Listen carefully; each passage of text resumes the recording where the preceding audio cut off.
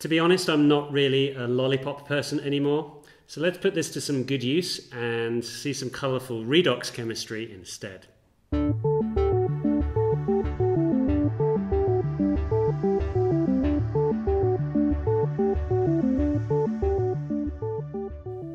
Sweets have had a rough time over the years. We've made them scream, we've turned them into snakes, and today they're going to help us to explore the oxidation states of manganese in what seems to have become dubbed the chameleon reaction.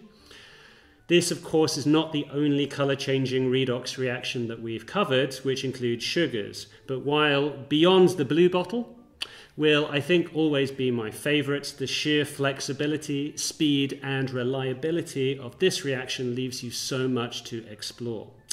This first hit my radar back in 2018 after it was covered in science in school, and I've seen lots of variations since, some of which I'll be covering here.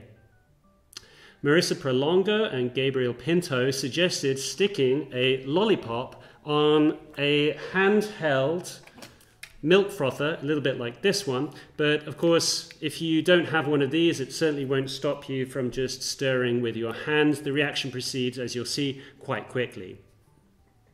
Before the lesson, tape the stick to the arm of the whisk. You can use the whiskey loop at the end to support the lollipop head.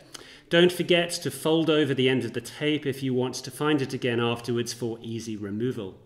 You don't really need to clamp the whisk, but if you want your hands free for the demonstration like I did, then I would also clamp that ahead of time.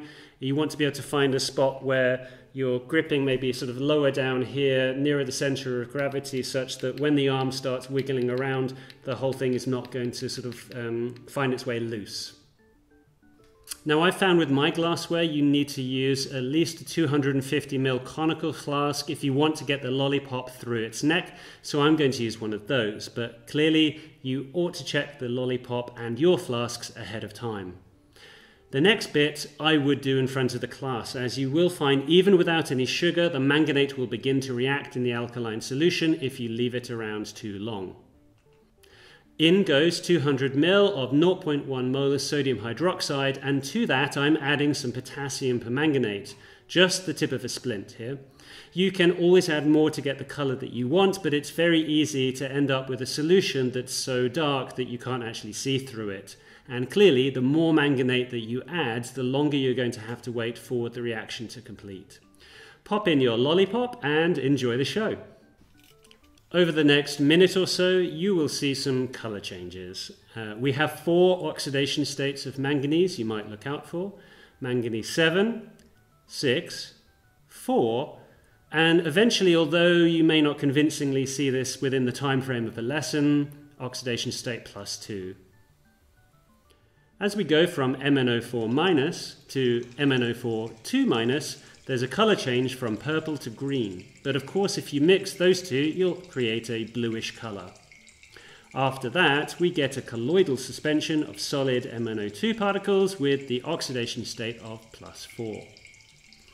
While students might have seen the very dark brown, or as it appears to me, black manganese dioxide in some of their catalysis experiments in school, in this reaction, at the low levels that we're producing it here, it's going to appear sort of yellow-orange.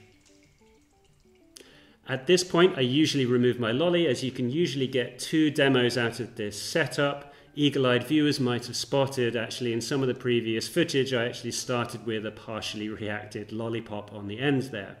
There is, however, likely going to already be enough glucose in solution to take your manganese all the way down to oxidation state +2, which at these concentrations is essentially colourless.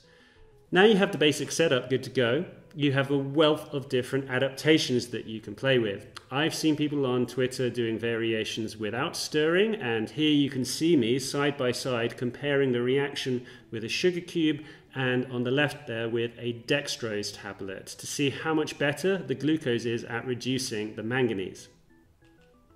If you look closely, you might suspect some confounding though, as the dextrose tablet was bubbling a little bit of CO2 upwards and carrying some sugar solution with it, while it's clear that the dense sucrose solution was parked stubbornly at the base of its beaker.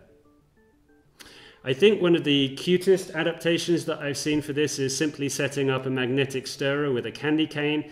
Clearly, there is a variation of this demonstration for all times of the year.